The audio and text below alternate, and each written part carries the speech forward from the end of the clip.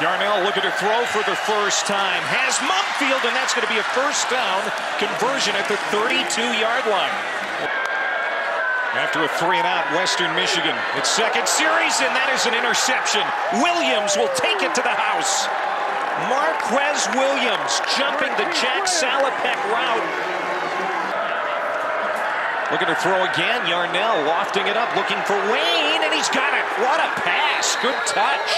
And Jared Wayne over the defender, Anthony Rump, hauls it in. Salopek has some happy feet. He's going to launch it deep. Looking for Crooms again. It's underthrown, and it's intercepted. Picked off by Eric Hallett. I think they're going to bring pressure again. Here they come. Salopek throws to the end zone, and it is picked. Picked off, intercepted. Eric Hallett, his second interception of the night. Here in Kalamazoo tonight, Don Davenport down on the sideline. Nate Yarnell in his first career start's going to throw it to a wide-open tight end.